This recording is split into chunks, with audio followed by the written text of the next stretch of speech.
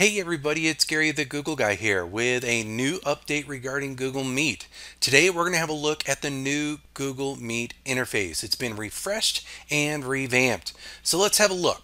Down in the bottom left corner of the screen, you are going to see what time it is in your area, and then just to the right of that, you will see the code that you can copy and paste and maybe ping it to someone in a chat to get into your meeting. Just to the right of that, in the middle and bottom of the screen, you're going to see a revamped toolbar. You're now going to see the microphone icon and the video camera icon right next to each other, which is ideal because I can't tell you how many meetings I was on before where people would accidentally hit the hang up button when they meant to either mute themselves or unmute themselves or turn on or off their video camera. So they've moved it to the far side of that toolbar to avoid those mishaps.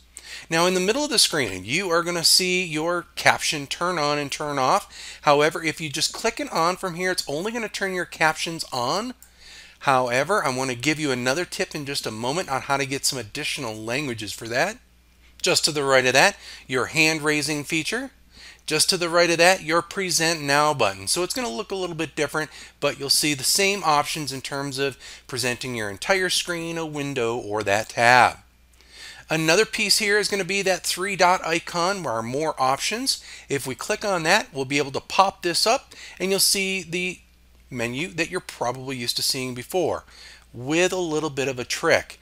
If you go to the captions in this menu, when you click and turn it on from here, it will give you some additional options for the additional languages of English, German, Portuguese, and Spanish. So that may help some of you there.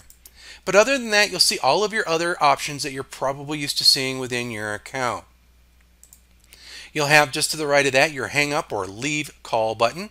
And then in the far right bottom corner, you'll see your information for all of the meeting details, dial-in numbers and such there. You can click on the quick copy link there and then ping it to someone in an email or a chat as well. You'll also see just to the right of that your people icon to see who's on the call and anybody that may be raising their hand. You'll see your chat box and then a revamped activities button.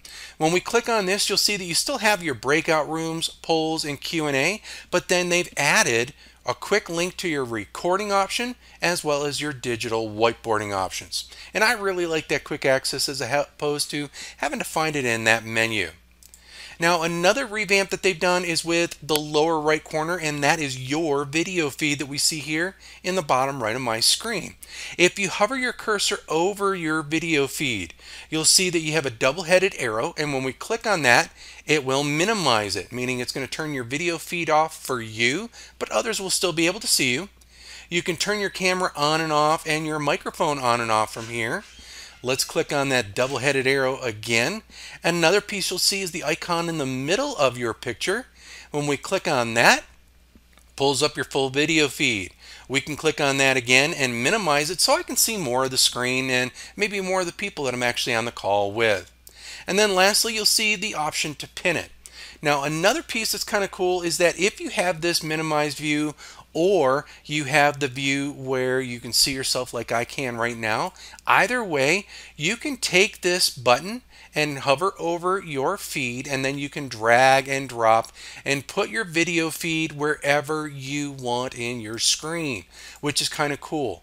So it's simply grab that four-headed arrow icon, and then you can put this feed wherever you want. So I really like that flexibility there. Well, that's it for now. I just wanted to show you the brief update, give you the heads up that something's coming, might have come already I should say, or maybe it's on the way in the next day or two. And if you don't see it in the next few days, you might want to just empty your cookies and cache just to refresh your account. Until we meet again everybody, another day, another time, another update. This is Gary the Google Guy, signing off.